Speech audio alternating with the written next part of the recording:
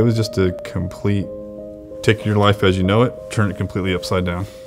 So all of a sudden one day you're just like this kid, oh, we have homework to do, I have dance class to go to, and then, you know, within a couple of days, everything just changed. We found out, oh no, we have cancer, what are we gonna do? That was just, took a real examination of your feelings and how you dealt with things, and you think that you've dealt with hard things your life, and all of a sudden something like this comes up, and the rest of that was a piece of cake.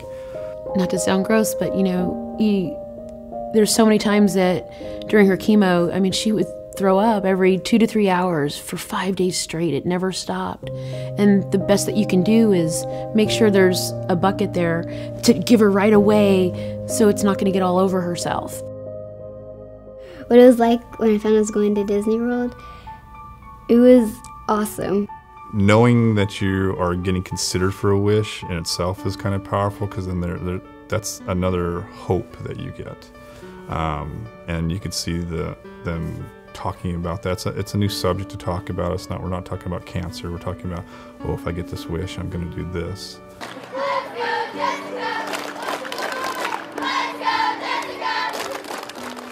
Getting in the limo for our Make-A-Wish trip, they'll tell you this forever. The limo ride was the most awesome thing. First of all, the limo ride was like the best thing ever. Of course, like a Taylor Swift song, the Shake It Up song came up, and they're all like, they're dancing in the limo and having a great time. You know, of course, they're like standing up and going, woo, in the limo. The hidden power is actually the buildup of the Make-A-Wish trip to come. It was the talking about the trip that was coming. It was talking about the plans and all the cool things that we would see prior to it, as opposed to talking about what my cancer treatment was.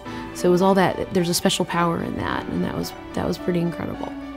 When I was in treatment, it was so cool to be looking forward to it. It was almost as if it was the light at the end of the tunnel. It keeps you motivated. You know, you're getting sick and throwing up, and you're just looking forward to, you know, your trip. I did firsthand get to witness that not only does medicine cure you, but the mind can cure you too. And having those positive thoughts and those things to look forward to is a treatment in itself. Every now and then you do a second look and like, oh wow, we're actually like eating dinner together, or she made the dance team again, or she's jumping around at recess just like all the other kids are doing. And those are like those moments that are just the precious, like, wow, I'm starting to realize that everything's gonna be okay.